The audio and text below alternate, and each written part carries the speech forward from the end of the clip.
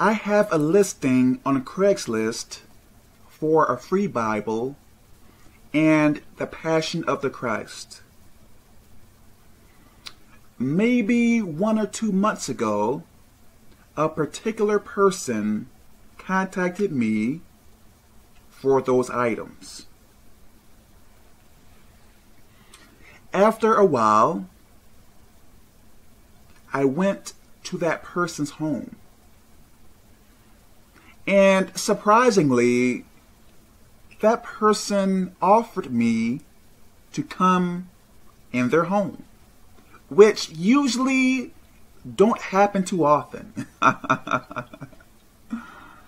So that person started to speak to me. In so many words, that person told me that he had surgery and they removed one of his lungs.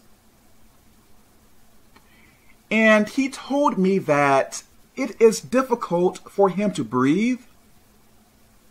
And he said that his life have been shortened. I am paraphrasing. Either to years or months. I forget. And in so many words, that person was saying to me, because of this, he wants to take his life much more seriously. I believe he told me that his family is not really religious. So, from my understanding, I guess, they are atheists. And you may say to me, Kevin, why are you telling me this? Why? It took that person, I believe, it took that person for his lung to be removed, for bad news to come to him, for him to want to be serious about his life. So it took that, his current situation, for him to become serious about God. What I am saying to you, why have really, really bad things happen to you in order for you to change? Why get cancer? Why get AIDS? Why get so many bad things to come to you in order for you to change? Am I saying that everyone that is sick now is in sin? No, I am not saying that. What I am saying, from my understanding, God does not want us to go to hell.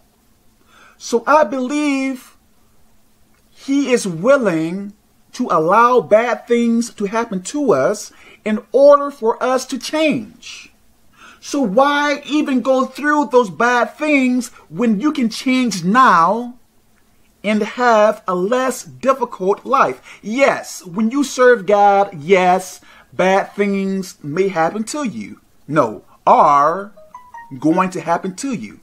Perhaps I should say maybe. When you serve God, I believe bad things are going to happen to you.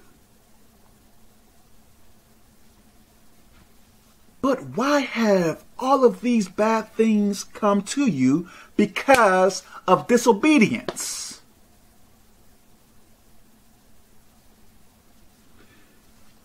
When I was younger, I used to get so sick. So sick. And at a certain time, I was more fit than how I am now. And back then, I was so sick. So sick.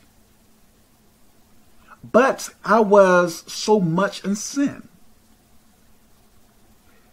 Ever since I started to serve God, I believe, my health increased so much.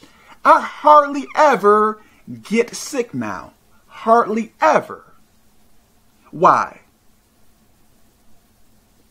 So a person can say, hey, perhaps you got sick because you were in sin. Because back then, I would do exercises and eat a certain way, blah, blah, blah. Now, I don't really do 80%, I guess I can say 80% of what I used to do, by far. So why am I more healthy now than before? So a person can say, hey, perhaps it is not about the earthly, it is about the spiritual. Make sense? So, the best thing to do is to change now and have a less difficult life.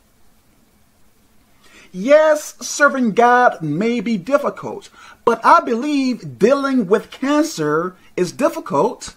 I believe dealing with diabetes and all of this other stuff is difficult. So, if you are being punished by illnesses because of disobedience, it is best to change now and have things get better for you. Because think about this.